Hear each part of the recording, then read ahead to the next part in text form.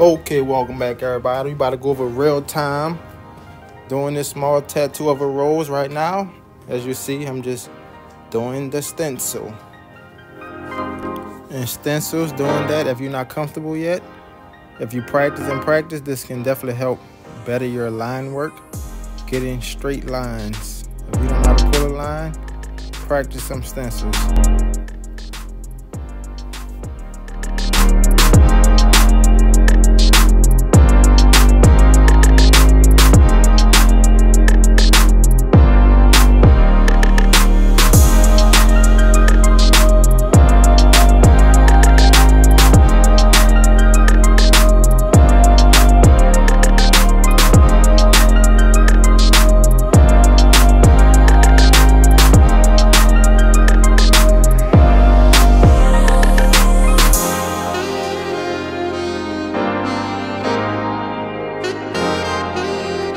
Okay, we all done. Now it's time to lay out the stencil. You see I marked it off and I lined it up just to make sure I put it in the exact position that I want it. Okay, let's go on, take it off, see how we looking. Doing this stencil is a lot easier. See how it came out perfect. Larger tattoos, it could take some work. That take practice, especially if it's a part of the body that curves. It's hard to get the stencil to fit perfectly within the spine.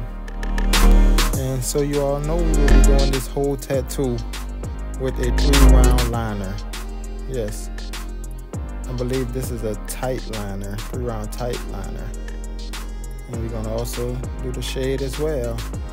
This is because it's small, nothing big is really needed.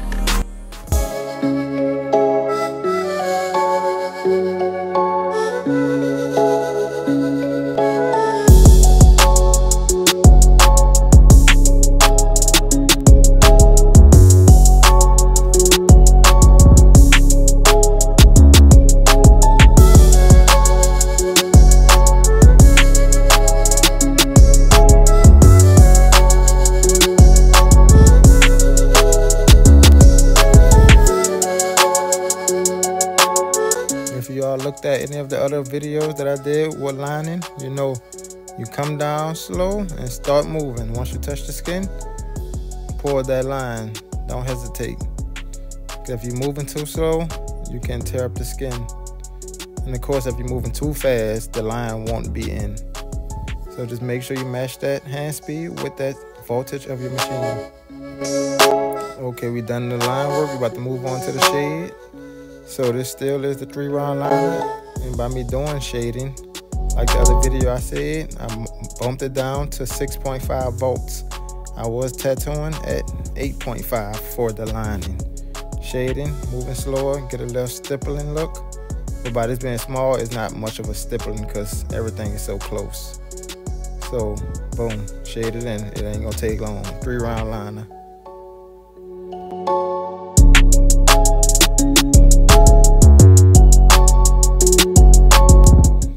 Yes, this is all black ink. I didn't use any shades. That's the reason for bumping it down to 6.5, so I can just flick the wrist and get that pepper shade to where it's not black, solid black. It's gonna be soft towards the edges, as you all can see.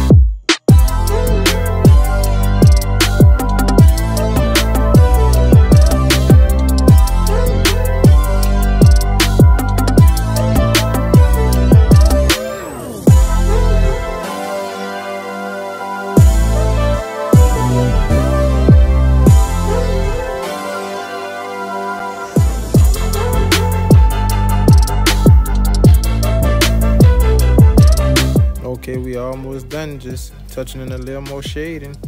Let me know what you all think so far. If you have any questions, concerns, anything like that, leave it down in the comments below. I'll make sure I get to your question, or if it need a video done on it, I will definitely make a video.